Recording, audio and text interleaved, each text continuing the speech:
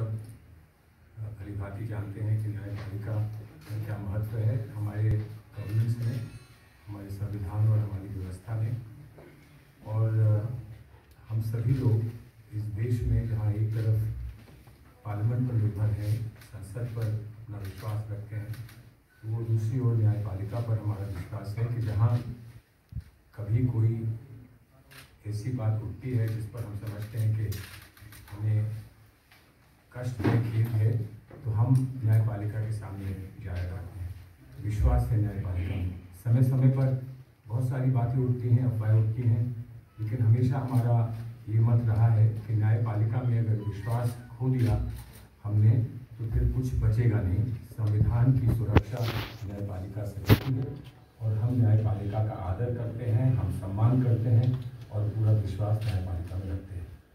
इसी संदर्भ में ये कहते हुए बड़ा कष्ट हो रहा है, बड़ा खेद है, बड़ा दर्द है कि ऐसी गैर जिम्मेदाराना बात हुई है जहाँ पर न्यायपालिका में जो कुछ चल रहा है, कोई केस चल रहा है जिसमें लोग संबंधित हैं, उसके बारे में जो टिप्पणी आई है वो टिप्पणी बहुत कष्टदायक है और इसलिए कुछ प्रश्न उठते हैं। और वो प्रश्न ये है, क्या जो बात हुई है उससे ये स्पष्ट होता है कि न्यायपालिका पर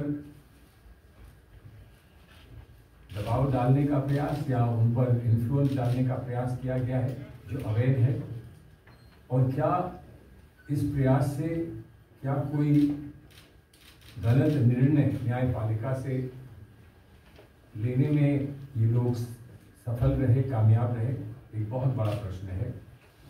फिर साथ ही साथ में बात आती है कि लॉ मिनिस्टर के साथ बैठक हुई। मैं लॉ मिनिस्टर रहा हूँ, मैं जानता हूँ, मैं ये जानता हूँ कि लॉ मिनिस्टर का क्या दायित्व होता है। I am aware of the responsibilities of a law minister, and if a law minister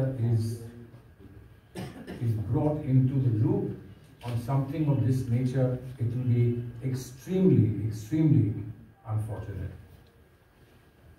Then finally, have the BJP. I have no qualms in saying this.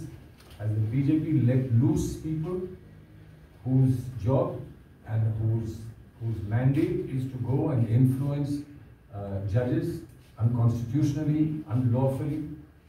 And what would the judges do? What would the judiciary do where it reacts, rightly so, it reacts to irresponsible reportage, it reacts with processes in contempt?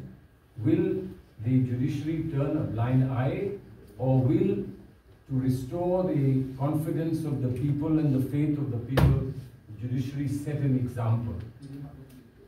We are not saying that any judge may have been influenced.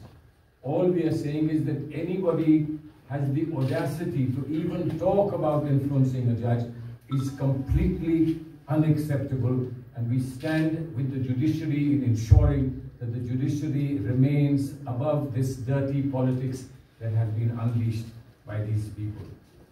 हम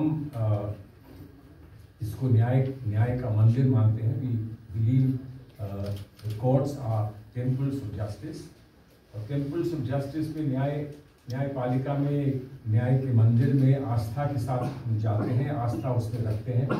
इस आस्था को ठेस लगी है।